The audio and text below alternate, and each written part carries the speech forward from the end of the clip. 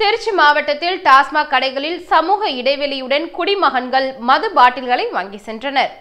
தமிழகத்தில் டாஸ்மாக் கடைகள் திறக்கப்படும் என்ற அறிவிப்பினை அடுத்து திருச்சி நகர்ப்புறத்தில் 71 கடைகளும், கிராமப்புறத்தில் 112 கடைகள் என மாவட்டம் முழுவதும் 183 மதுபான கடைகள் திறக்கப்பட்டுள்ளது. மேலும் தடை செய்யப்பட்ட பகுதியில் உள்ள 20 கடைகள் திறக்க தடை விதிக்கப்பட்டு உள்ளது. குடிமகன்களுக்கு எந்தவித சிரமமும் வரக்கூடாது என்பதற்காக அவர்களை ஒழுங்குபடுத்த தடுப்பு கட்டைகள், வழிநடத்திட ஒலிபெருக்கிகள், கால் நோகாமல் இருக்க சேர் வசதிகள், நீண்ட நேரம் காத்திருக்காமல் செய்வதற்கு டோக்கன் வழங்கல் என சகல வசதிகளும் ஏற்பாடு செய்யப்பட்டிருந்தது. காலை 8 மணி முதல் டோக்கன் தரப்படும் என்று அறிவிப்பு வெளியாகி இருந்ததால் காலை முதலே குடிமகன்கள் காத்திருக்க தொடங்கினர். நாங்கள் காலையில் 7 மணிலேருந்து நிற்கிறோம் சார். புத்தூர் 4 ரோட்டில் நிற்கிறோம். ஒயின் ஷாப் வாங்கிறதுக்கு டோக்கன் தரோம். நாங்கள் இது வரைக்கும் வெயிலில் நின்று இன்னும் டோக்கன் வரல, இன்னும் கொடுக்கல.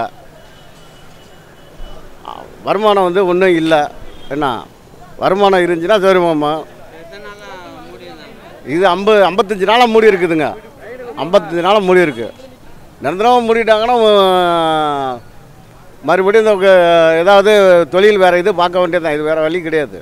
41 நாட்களாக பூட்டப்பட்டு கிடந்த மதுபான கடை திறக்கப்பட்டதை கண்ட குடிமகன்கள் சொர்க்கவாசலே திறந்து விட்டதைப் போல மகிழ்ச்சியில் திளைத்தனர். மதுபான பாட்டில்களை கைகளில் வாங்கியவுடன் அவர்கள் முகத்தில் தெரிந்த பூரிப்பை வார்த்தைகளால் விளக்கிட முடியாது. இருந்தாலும் ரேஷன் கடை, கறி, மீன் கடைகளில் கும்பலாக நெருக்கி அடித்துக் கொண்டு நின்றதைப் போல் இல்லாமல் மிக நேர்த்தியாக சமூக இடைவெளியை பின்பற்றி போலீசாருக்கு தொல்லை கொடுக்காமல் ஒழுக்கத்துடன் சென்றனர். சில இடங்களில் வரிசையின் நீளம் 1 கிலோமீட்டர் வரை நீண்டு இருந்தது. இருப்பினும் எத்தனை வசதிகள் செய்து கொடுத்தும் சில குடிமகன்கள் நீண்ட நேரம் காத்திருந்தும் இன்னும் டோக்கன் வழங்கவில்லை என புலம்பினர்.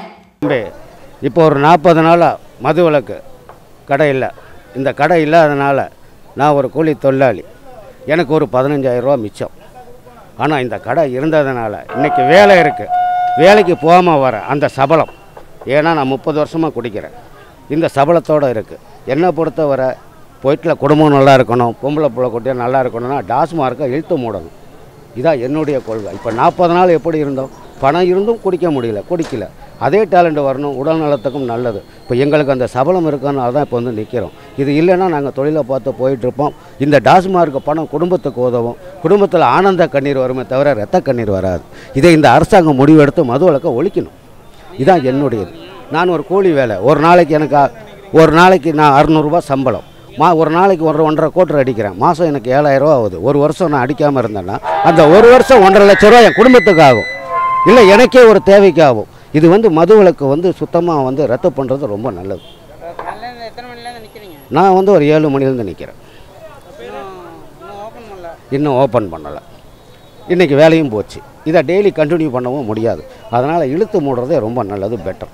இப்போ இத்தனை நாள் விரதம் இருந்ததுக்கு ஒரு ஆசைக்கு தான் நிற்கிறோம். நாளைக்கெல்லாம் நிற்க மாட்டோம். மனக்கட்டுப்பாடு எங்களுக்கும் இருக்குது. அது என் பேர் மோகன், பர்மா மோகன்.